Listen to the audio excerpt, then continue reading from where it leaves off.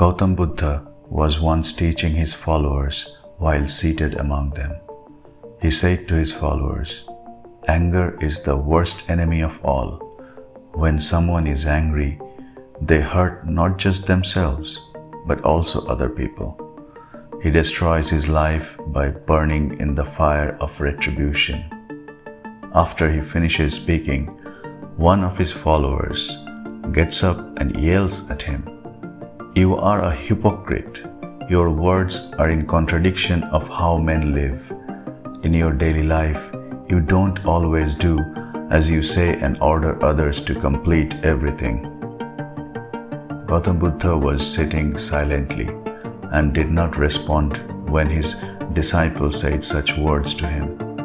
However, in this circumstance, the guy grew more furious and in his rage spat on the face of Gautam Buddha.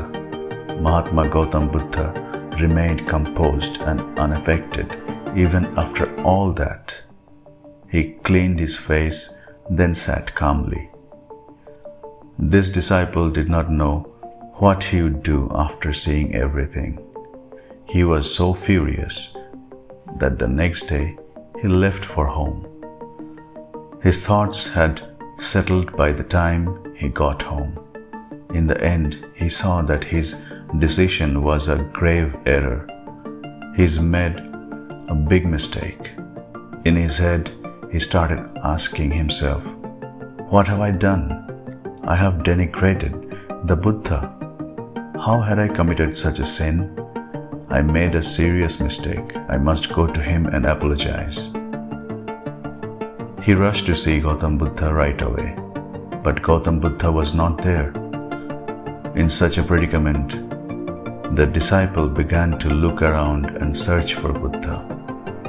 He immediately dropped at Buddha's feet and began pleading for forgiveness after meeting him, saying, "Forgive me as I have offended you and made a mistake.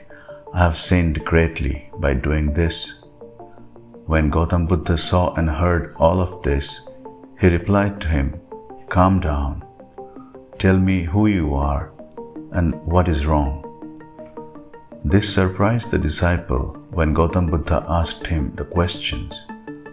He began to wonder how Buddha could possibly forget him, as he was the one who insulted Buddha.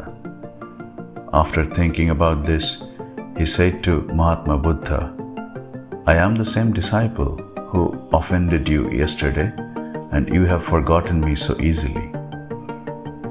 In response to his disciple, Buddha said, "We must put the past behind us, whether that is positive or negative. We should not keep thinking about that.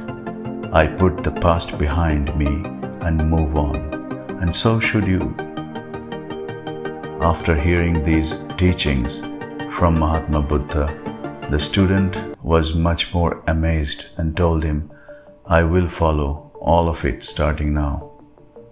You see, in our lives, we often allow anger and rage to take control of our thoughts and actions.